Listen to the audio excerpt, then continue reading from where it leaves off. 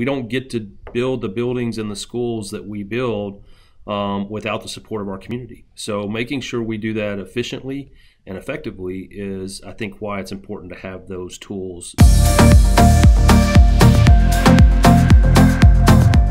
Owner Insight, our commitment is not selling software, right? Our commitment has been always about building partnerships with the school districts that we work with, and you've been exceptionally good at helping foster that and kind of grow that. Why do you think school districts really need their own type of software? Because you've come from both sides of the fence, being an architect and now within the school district.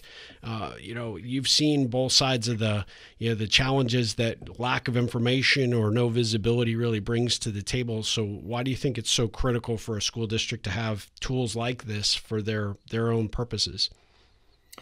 I think it is because it's ever-changing environment out there, and so to have something consistent that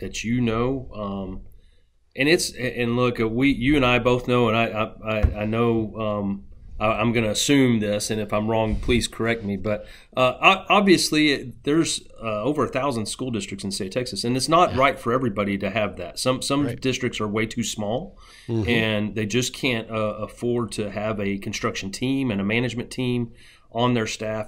We're in that group of kind of fast growth identified school districts that we're blessed to have a pretty significant team on hand to help us manage those projects. And so sometimes if you're having to outsource that stuff, that's a different scenario. Yep. When you're actually taking that on internally, then I think it's very critical to make sure that you understand and own all the pieces to the puzzle as you're putting it together. And I think that's where Owner Insight stepped in for us and helped us really collaborate with us on how do we solve the puzzle. When we started this a few years back, you started, but when we were asked to give some advice and work with you on some kind of development tools, I say we were solving a puzzle. We didn't know what the shapes of the pieces were yet. We were working through it.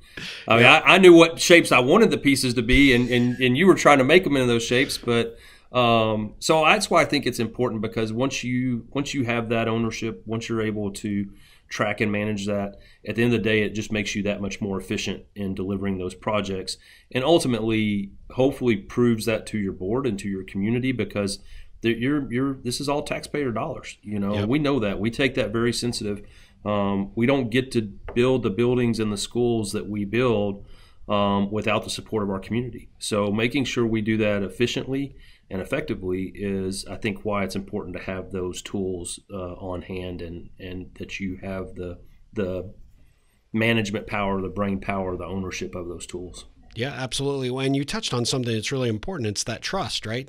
Trust amongst the team, and it's trust amongst the taxpayers that have entrusted you with their dollars to build the learning environments that they want for their students and staff. And it's pretty critical for you to have that visibility and that accountability, and try to keep everybody on the same page, because if everybody's kind of singing from the same hymnal, the chances of a much more successful project outcome, hopefully under budget if possible, is highly possible.